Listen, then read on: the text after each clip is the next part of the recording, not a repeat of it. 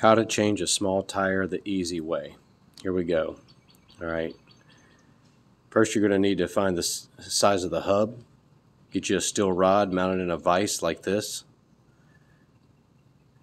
Take the valve stem out or relieve all the air.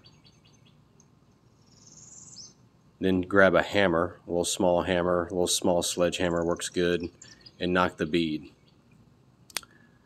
I usually use a tire machine for this.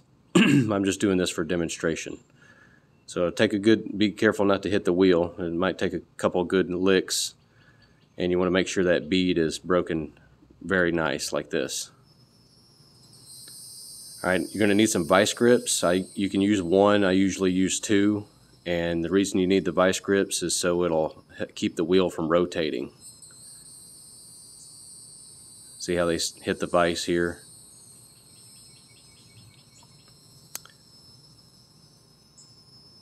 Keeps that wheel from rotating. Next, grab a screwdriver or long bar and simply pry the wheel up, pivot on that bar, go around. Now lift the tire up, get the second part, same thing, tires off. Clean the wheel if you need to. Now's a good time to put in a valve stem if you need to. And make sure that wheel's nice and clean, then get your new tire. I spray a little WD-40. First part usually goes on pretty easy.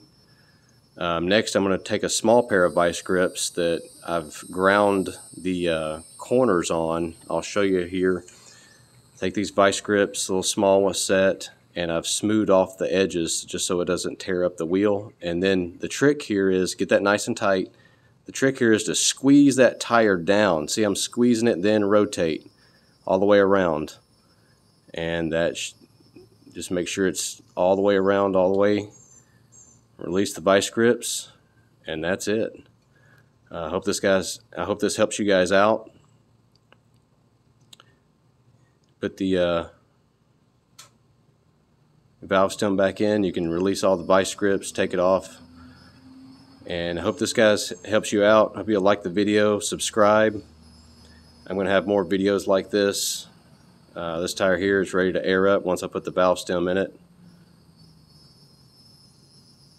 I'll have more videos like this coming soon, guys. Thanks.